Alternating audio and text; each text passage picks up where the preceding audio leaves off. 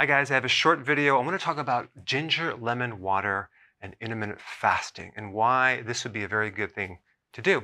Now, first of all, ginger has a ton of amazing properties. Number one, it has like 115 known antioxidants, and I'm talking about phytonutrients, which have a variety of properties: anti-inflammatory properties, anti-cancer, benefits to help if you're nauseous, especially if you're pregnant, morning sickness, great for gas, also motion sickness, okay? So you could take ginger for that.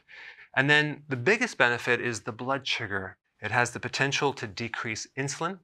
And I mean, people have been using ginger for probably thousands of years. So anything that's been around that long has stood the test of time. So ginger is a really proven thing over the years. Okay, so why do you want to add the lemon? Because when you're doing fasting and you're doing ketosis, there's a potential risk of kidney stones.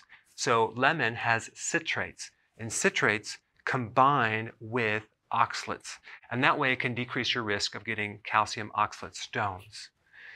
And of course, lemon has a lot of vitamin C as well. Okay, so this is what you do. 1/4 cup of ginger, or 1 ounce of ginger. You can get it in a liquid already. 1 lemon, and 12 ounces water. So I recommend that you take about 1/4 cup of ginger and you can shred it.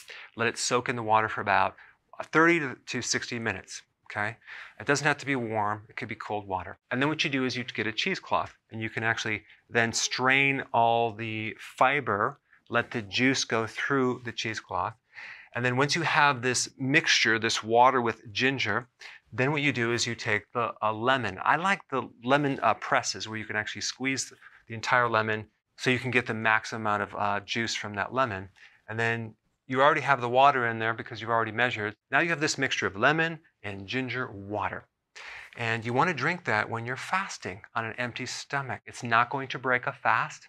It's going to help you increase the fast because of what it does for your blood sugars. It decreases insulin.